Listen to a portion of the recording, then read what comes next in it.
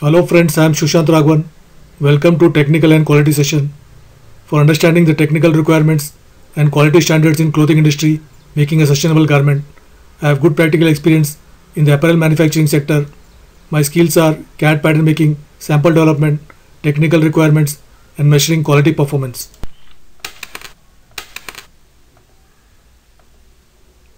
Today's session is about what is seam and seam strength in textiles. For more sessions like this, do like and subscribe to my channel. Now let's begin the presentation. What is seam and seam strength? Seam strength factors and its causes of failure. What is seam in garments? Seam is created by sewing two pieces of fabric together. It is a method of joining two or more pieces of materials together by a row of stitching. Ready-made garment seams have utility as well as aesthetic value, and certain characteristics are necessary for the seam such as strength, elasticity, durability, security and appearance. It is a basic construction method for any project in fabric. Seam can be generated by hand sewing and machine sewing.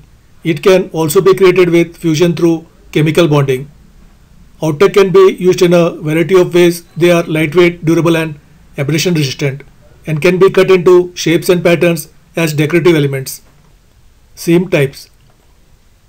The British Standard divides stitched seams into 8 classes according to the minimum number of parts that make up the seam.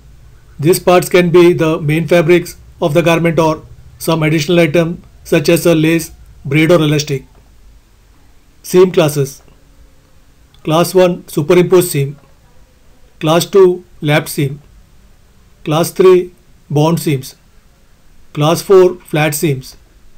Class 5 decorative or ornamental stitching. Class 6 edge finishing or neatening. Class 7 attaching of separate items.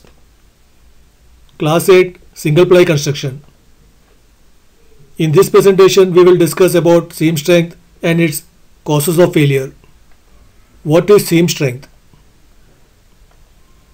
Generally we know that seam strength is the strength of seam assembly in a garment. Actual seam strength depends on seam type, the stitch type, stitch density, fabric strength, thread strength and the tension of thread which is applied in the seam. For some applications, seam strength is a serious issue. In these applications, seam materials play a structural role such as in large tents, climbing equipment, harnesses, restraint systems, inflatable boats, parachutes, sailboat sails, hot air balloons, etc. Factors of seam strength. Fabric properties: material type, weight, density, weave strength, abrasion resistance. Thread properties: material type, weight, density, ply strength, abrasion resistance. Seam construction: how many layers of fabric are in the seam and how they are folded. Stitch type, stitch length, thread tension, also thread handling of the machine and the needle affect the seam strength. Plenty of testing. Make sure that nothing is overlooked or taken for granted and that you can identify and solve any problems. Optimization and sweet spots. A sweet spot is a size or value that gives maximum performance, also known as an optimum value. Optimization is the process of finding sweet spots. For example, let's find the sweet spot for stitch length that gives maximum strength. Start with a medium value. In this case, we will start with a medium stitch length of 2 mm for the fabric and thread size we are using. Sew a test seam with the stitch length set to 2 mm and also sew 2 more test seams with the stitch length set somewhat shorter and longer, say 1.5 mm and 2.5 mm. Test the seam strength of these 3 test seams by trying to pull them apart. Make a note of which one is the strongest. If the strongest seam is the middle value 2 mm stitch length, then you have hit the sweet spot on the first try. If the strongest seam is the 2.5 mm stitch length, then you may want to retest with a stitch length of 3 mm. If the 2.5 stitch length is the strongest, then that is your sweet spot.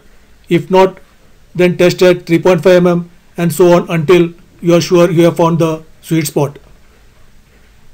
Optimization can be used for any parameter including stitch type, stitch length, stitch width, thread size, fabric weight, etc. For regular sewing projects, doing optimization is overload. But if you are working on applications in which sewing materials play a structural role, then optimization and extensive testing is mandatory. Safety factor. For projects in which sewing materials play a structural role, always be sure to design in a safety factor.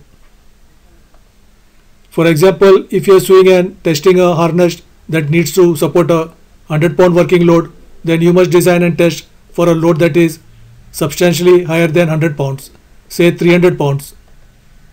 This gives a safety margin to counteract factors that can detract from the strength of the item over time, such as wear and tear, washing, UV light exposure, etc. Seam failure causes. Fabric view slippage. Seam slippage is when the yarns in the fabric are not rupturing but sliding out of the seam, causing the seam to open up. If this is the problem, then we recommend the following. Increase the seam allowance or seam margin. Re-engineer the seam construction so that all the stress is not trying to separate the warp and filling yarns in the fabric. Use a French felt seam construction. Use a fusible tape on the areas where the seams are failing. Contact your fabric supplier for assistance. Fabric failure.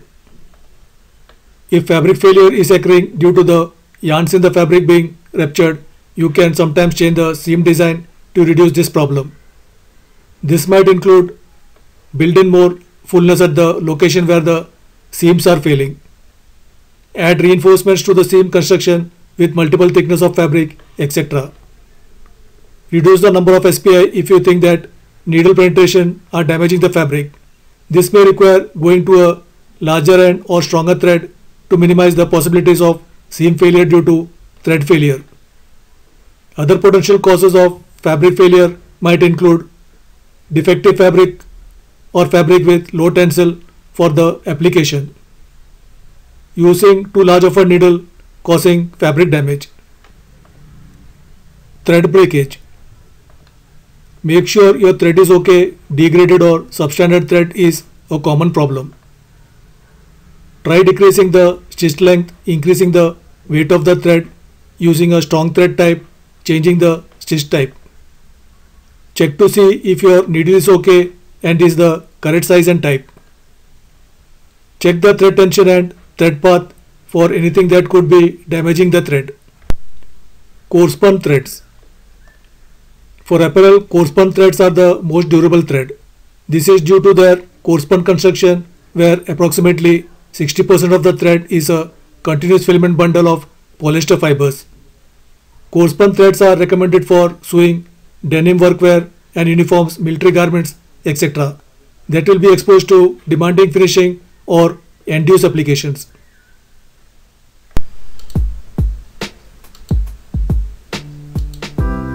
Thank you for watching.